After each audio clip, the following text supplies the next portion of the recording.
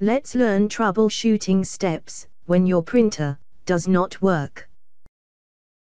Confirm to plug in the printer. Then turn it on.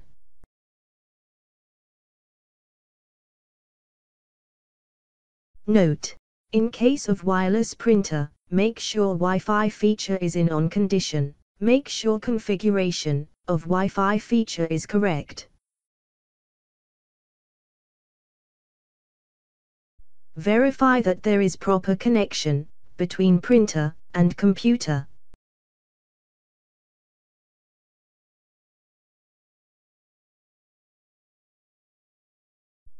Confirm that printer has paper and ink or toner.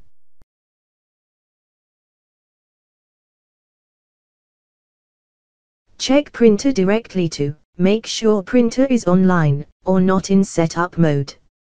Now, try turning off the printer. Note: test to determine if you are having trouble printing from one program or multiple programs. If you can print from one program but not from the other, then possibly printer setup problem is from within the program. Now let's understand the steps to make sure that pause printing and use printer offline options are not active. After taking mouse cursor to the upper right corner, right panel opens. This is called charm bar. You have to select the first search icon. This displays search box. After typing control panel in search box, a list of search items is displayed. From this search list, select control panel option.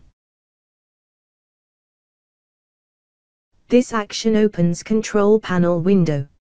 A control panel window opens to adjust settings of your computer. This window contains various options to control different function of computer. Select hardware and sound thumbnail. Now click on devices and printers option.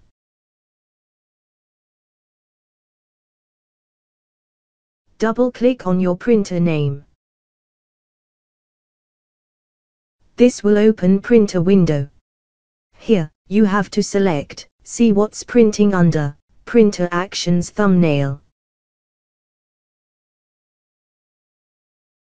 This will open printer window.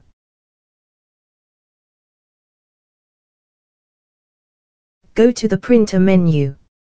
Here, make sure that pause printing is not active. Pause printing and use printer offline options mean they are in on condition. Now your printer will start working properly. Now, you can troubleshoot on your own, using all the information about troubleshooting shared with you.